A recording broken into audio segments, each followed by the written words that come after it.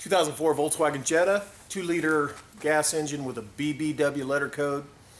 Customer came in about 2 weeks ago and it was just in for normal timing belt service, and he casually mentioned that he had a couple instances of no start and it ran bad every once in a while. We couldn't duplicate those issues, but it did have a crankshaft position sensor code. We slapped a crankshaft position sensor on it and did the timing belt service. There was a huge oil leak behind the timing belt, so the timing belt service was urgent, or else it would have caused a failure. But he has continued to have repeated instances of no start, and it's running bad. And he says sometimes when it won't start, he can spray it with starting fluid and it'll start. And after that, it usually dies again, but sometimes it'll continue running and then he can drive the car. He did drive it here and he said it was running absolutely terrible on the way here. That kind of keys us in on what the problem is, but let's scan it and see what's going on. Here is the code scan just for the engine computer, and we have 17861 exhaust gas temperature sensor, opener short to plus. That's P1152 16684 or P0300 random misfire. Cylinder number 4 misfire, cylinder number 2 misfire, cylinder number 1 misfire. There's that engine speed sensor trouble code again. We replaced that 2 weeks ago. And then 16687, cylinder number 3 misfire, and then long-term fuel trim additive air bank. Those of you with some experience are probably seeing a pattern here that lets you develop a theory of what's wrong, and I also have a theory of what's wrong. The exhaust gas temperature sensor code is a little random, and the engine speed sensor is kind of a discrepancy, although I have an explanation for that. So the theory would be, obviously, since the customer's having a complaint of no start and he's spraying it and it's starting, that the fuel pump's bad. So now if we have a theory that the fuel pump's bad, why would it have an engine speed sensor code? Now I think Volkswagen computers have a strategy. I can't confirm this. It's not like they publish it in any type of service information that when you have a no start situation and you crank the starter for long periods of time, if the computer doesn't see the vehicle start, it triggers that engine speed sensor.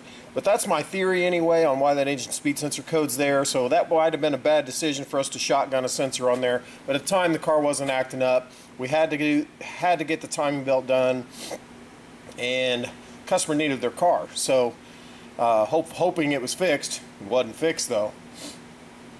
Unfortunate mistake, but here we are. Let's fix this car. We'll put a fuel pressure gauge on it and see what it's running. Okay, we've teed in right here and we have our pressure gauge on it, and idle here we have 30 psi.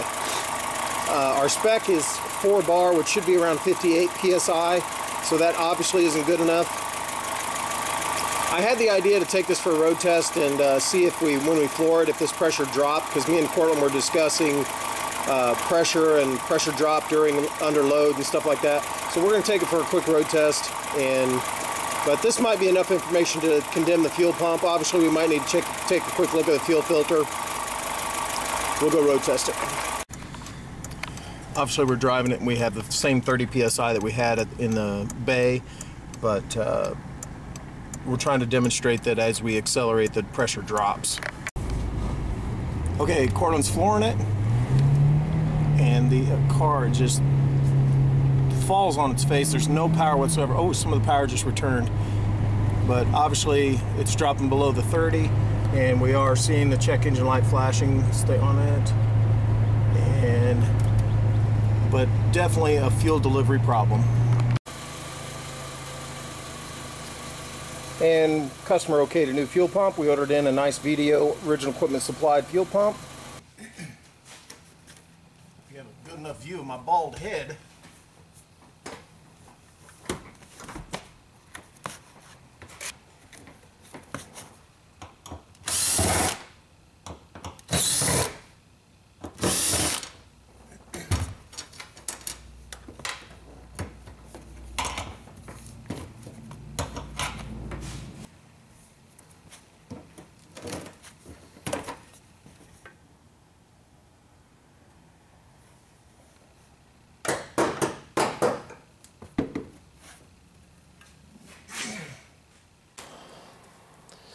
After getting the wrong fuel pump the first time, because turns out we have a metal tank.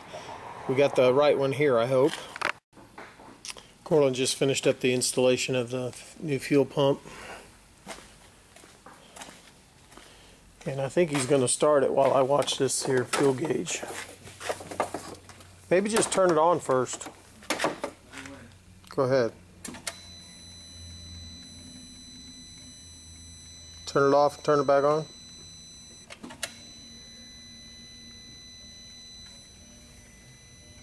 And start it up.